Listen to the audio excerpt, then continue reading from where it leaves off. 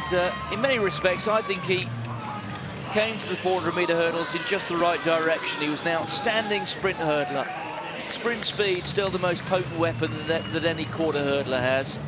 He won the World Youth 110-metre hurdle title 3 years ago. Taylor McLaughlin of the United States. He's run inside 50 seconds 4 times already this year. And Yamamoto, the Japanese, who over the years have produced an almost disproportionate number of outstanding 400-metre hurdlers. So he's just the latest cab off that particular rank.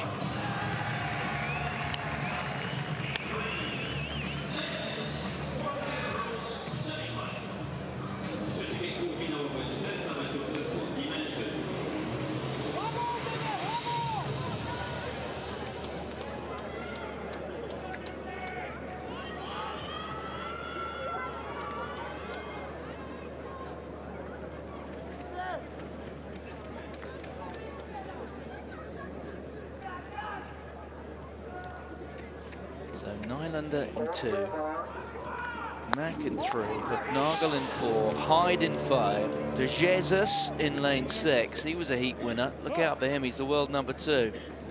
McLaughlin in 7, Yamamoto in 8, and Corolla of France on the outside.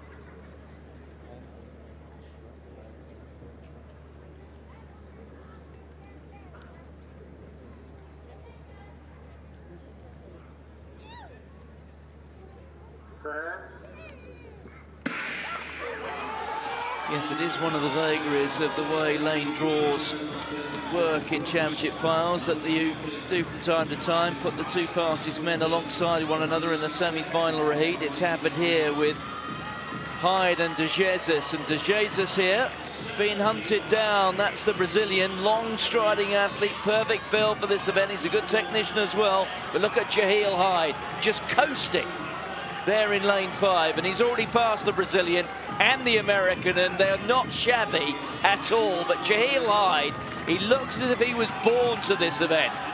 Still full of running, chopping his stride up the home straight. He can run 1.5 seconds, 2 seconds quicker than this.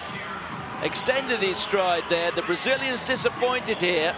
It is McLaughlin, the American, who comes through for second. And maybe, just maybe, Bydgoszcz, the Brazilian, has been eliminated in this semi-final, but no such problems for Jaheel Hyde. This fella is a potential world record holder, and I'm talking about at the senior event in a couple of years' time.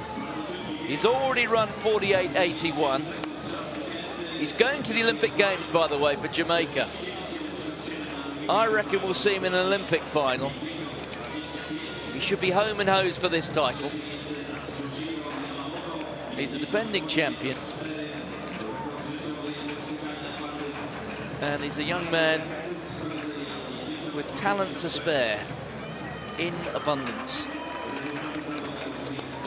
Good run from the American, Taylor McLaughlin, coming through there for second place.